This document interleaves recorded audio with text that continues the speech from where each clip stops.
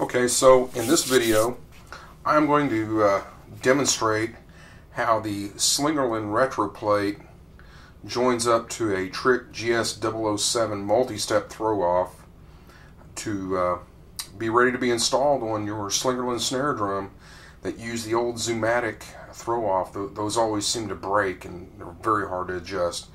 So what we're going to do is we're going to improve the sound of your snare drum. So here we go.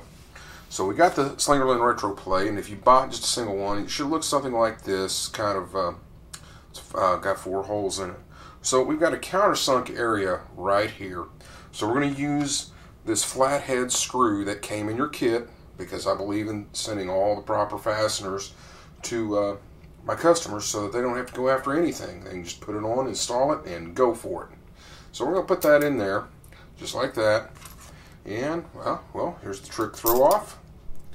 We're going to kind of just get that in place there, if I can get my hands out of the way. And we're going to leave a little loose there.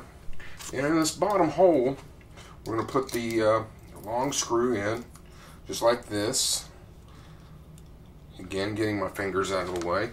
So we're going to leave that loose for just a second, and then we're going to tighten this top flathead screw up and get it tied in there.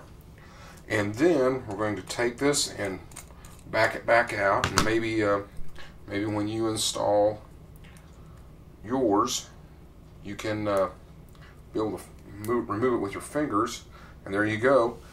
Now all you need to do is take the batter head off of your snare drum and loosen up the snare wires, take the Zoomatic throw off and put that right up on there, and then your screws will go right through the shell.